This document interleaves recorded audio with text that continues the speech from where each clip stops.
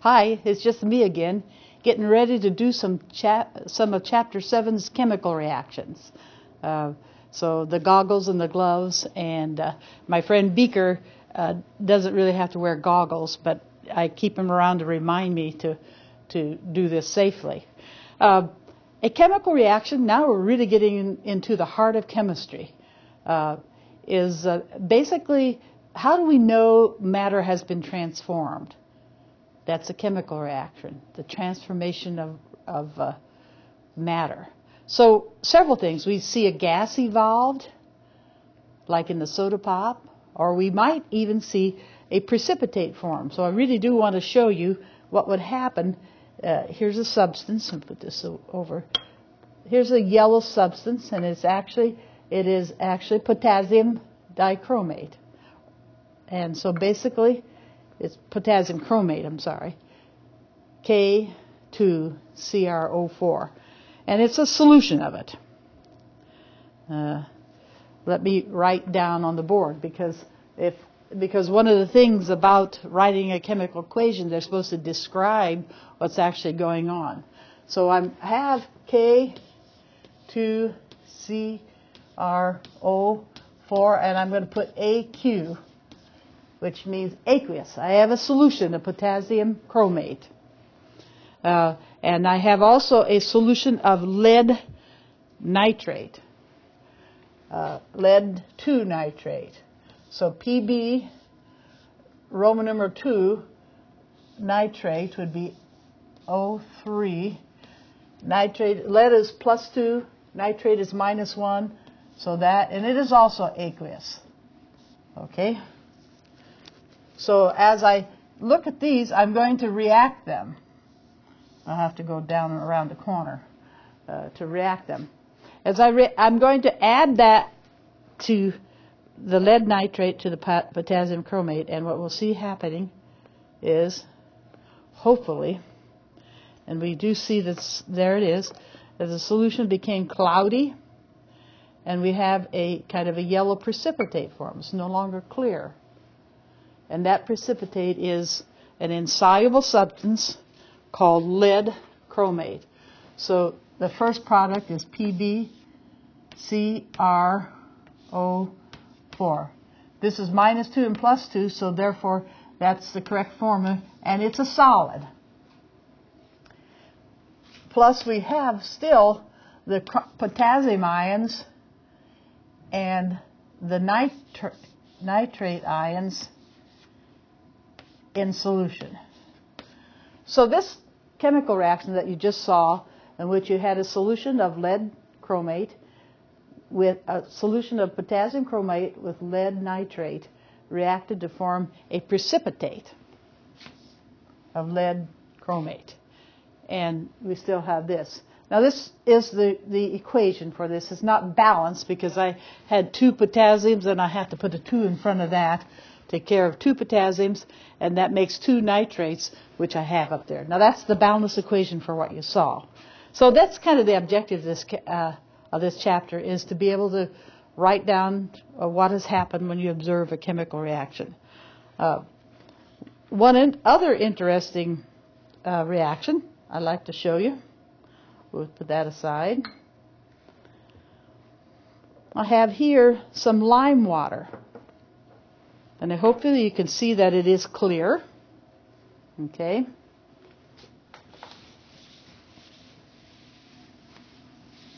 This is a formula for lime water.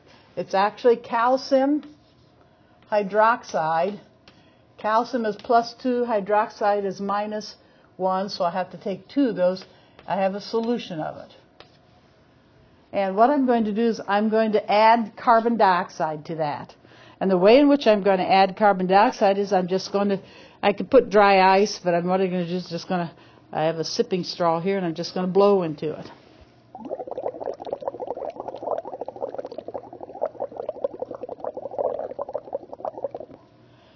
What's in my breath? Well,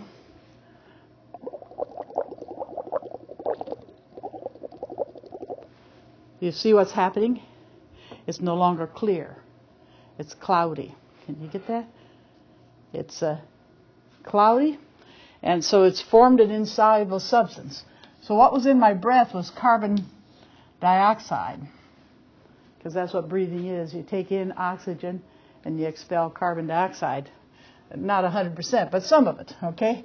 And the reaction that occurred, this is a gas, so I had to put the subscript gas to describe carbon dioxide that was in my breath. And now I have formed a substance called calcium carbonate. Calcium is +2, carbonate is -2, and it's a solid. That's what the cloudiness hasn't settled out yet, but it's a solid. And I had to make also some water. And you can count the things to see if this is balanced. 1 carbon and 1 carbon, 4 oxygens. 1, 2, 3, 4 oxygens, 2 hydrogens, and 2 hydrogens. And this is, again, this is the liquid state. So we've already met those little subscripts. AQ means a solution, S means solid, liquid means it's a liquid. And note that liquid is different from a solution. This is pure liquid, not something dissolved in water. And then G is for gas. So I've described what happened here in doing that. It's also kind of interesting. I'm doing a couple things with carbon dioxide.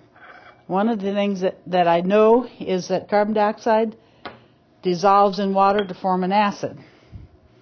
In fact, all nonmetal oxides do that.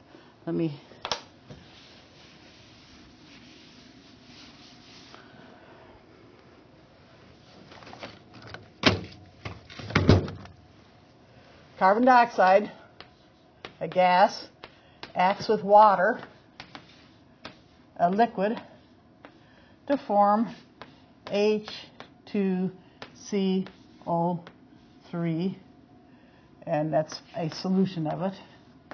And this is carbonic acid. Remembering that this was carbonate and it's a ternary acid, oxalic acid, so carbonic acid. So one of the things that we know is that certain indicators, they're called, change colors depending on whether it's acid. I don't know if you can get this information here, what it says on the bottle. It says that bromethymol blue, this is the indicator, is a blue when it's base, but it's yellow when it's acid. So you can see that this solution is kind of basic. And so I'm going to add the carbon dioxide, blow it in there, and see if I can get it to change color for me, because I'm making the solution acid by getting carbon dioxide in it.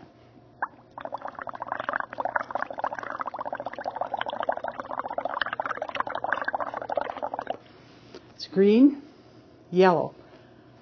Solution is now acid. It's changed from blue, basic, through green, which is neutral, to yellow. So that indicator. And that's even more fun to do, I think, with what we call a universal indicator. This has universal indicator. It's green when it's blue when it's basic. It's green when it's neutral, and it's yellow-red. And so this one you should see all different shades.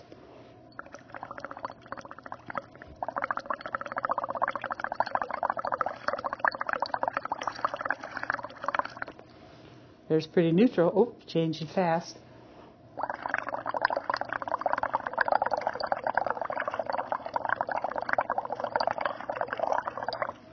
All the way down to the yellow. That would be that. I'm not going to get it any more acid than that because it's a weak acid, carbonic acid. This is a piece of magnesium. It's a metal, a little metal strip, and basically. It's just solid magnesium. Now in air is oxygen and nitrogen. And it turns out when something burns, it reacts with the oxygen in the air. So I'm going to just heat it up a little bit, catch it on fire, and there we have it. Don't look at it too directly.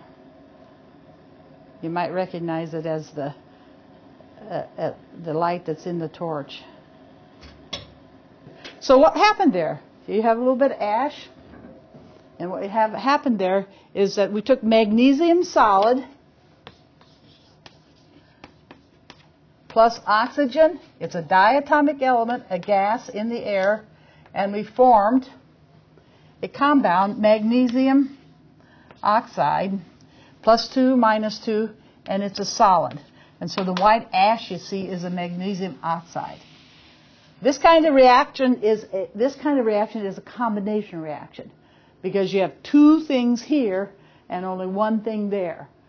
There's other kinds of reactions that are decomposition where you have only one thing as a reactant and two things as product. So that's an example of a combination and an oxidation. Another example, interesting example that I have is here I have bottles of the common acids. And remember, a part of our job was to try to learn them. I have sulfuric acid, concentrated. I have hydrochloric acid. This has an oxygen because it doesn't begin with the word hydro. Hydrochloric is HCl. And I have nitric acid, 3 common acids. And I also here have some sugar. So what I'm going to do is I'm simply going to pour some concentrated sulfuric acid on the top of this sugar here. Now, sulfuric acid is terribly thirsty for water. And sugar is made up of carbon, hydrogen, and oxygen. So what you're going to see happening is the sulfuric acid just taking the water right out of sugar. And if you take the water out of sugar, which has carbon, hydrogen, and oxygen, what you're going to see is that you're going to have only the carbon left.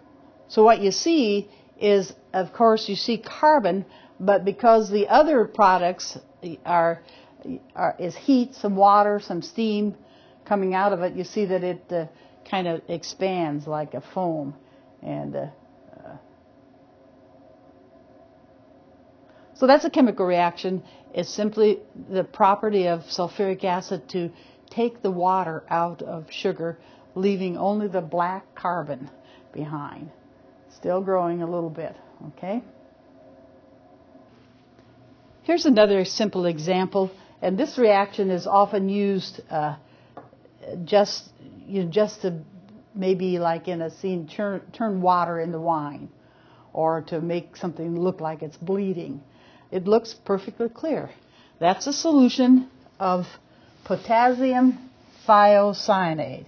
It's not one of your compounds you have to know. Potassium is K, thiocyanate is SCN, and it's a solution, aqueous solution. And what I'm going to do is I'm going to react it with, I'll just say, look at this. Now look how, I can see how beautifully clear that is. Let me just squirt this in here. Wine. Don't drink it though, because actually it's that blood red color is actually a compound of this complex, FeSCN plus 2 red. And this is a complex ion. And then sometimes if you think you'd rather not have wine, be healthier for you to have a little tomato juice, well then just do this. There we are. Turn it into tomato juice.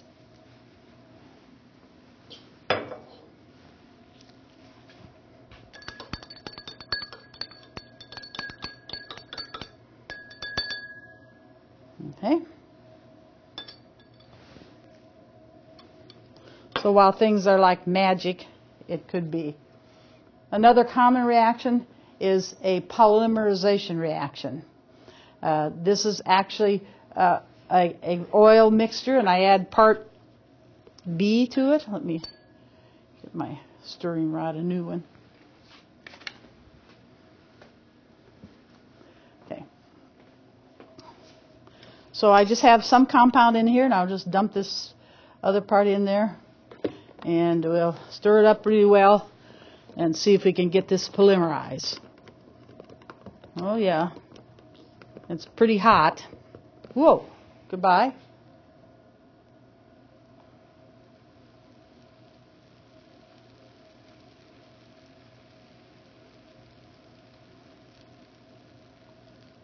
So this is polyurethane, and the reason it foams up like that is because it releases a gas. We used to like to play around this and do it in our gloves and then have a hand when we got done. But, okay. Okay, in this next demonstration, we're going to observe a chemical reaction and how chemicals, it's a chemical property. So the first thing we're going to do is we're going to take some zinc metal, and you'll find zinc metals in the bottom of this glass, and we're going to add to it some sulfuric acid. I have sulfuric acid here. And the reaction will be that the zinc will replace the hydrogen, and you'll get bubbles of hydrogen gas. The bubbles of hydrogen gas will come out here, and they will go in the water, and they'll displace the water that's in this test tube with a gas, hydrogen gas.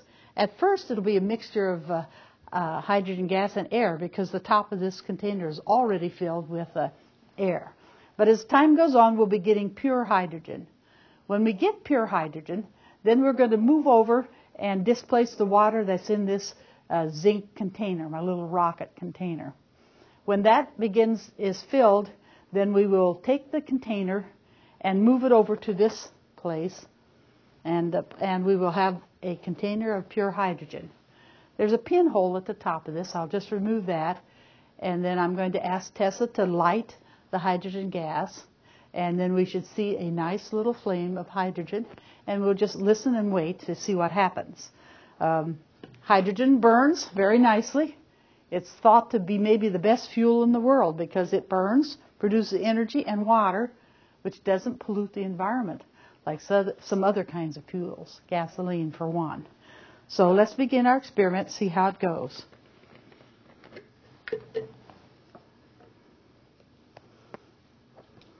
This has a safety valve in it so that no pressure would build up. So as I turn this in here, you can see hydrogen beginning to form.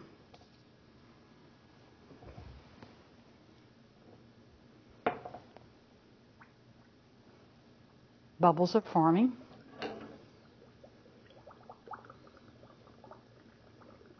Would you like the match, Tessa? And I'll move over here. Yes, we have hydrogen. So we'll continue then to collect the hydrogen. It's evolving quite nicely. So all I have to do is fill this container now. I'll know the container is filled because the bubbles will come around the outside of the container.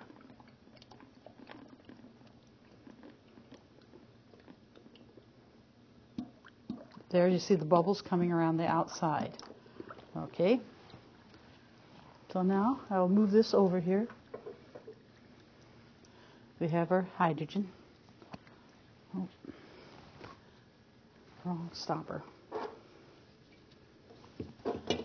Okay, go ahead and light it.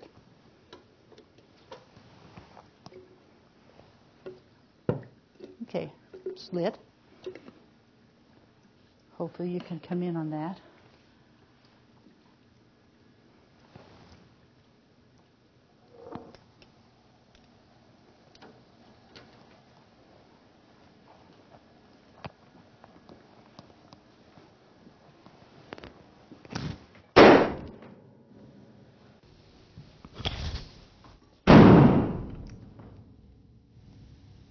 Okay, sometimes when you observe a demonstration like that, it's good to think back over of what you observed.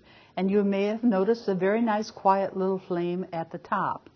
And what was happening here is the hydrogen was coming out a pinhole, and the oxygen from the air was diffusing in with the hydrogen, and it was just burning nice and quietly, hydrogen and oxygen. But what you may not have noticed is that at the bottom I had removed the cork that was there. And so as the hydrogen came out, air was coming into the bottom. And what happens is inside we're getting a mixture of air, which contains oxygen and hydrogen. And when we get the right amount, that the percentage that it needs to be, we'll have reached the maximum amount. Up here it's controlled. It's fed by a little bit of oxygen. But now it's mixing in there. And the minute we get the right amount, the flame actually gets drawn into the container, and then all of a sudden you have like a chain reaction, and you get a sudden burst of the noise and the energy of the reaction. We generally think that this happens whenever there's 2 parts of hydrogen to 1 part of oxygen. We've reached the stoichiometric, or the correct amounts to have the maximum reaction, and it goes to a chain reaction, hence you see the sudden explosion. So a little bit of chemical reaction we observed today. Thank you.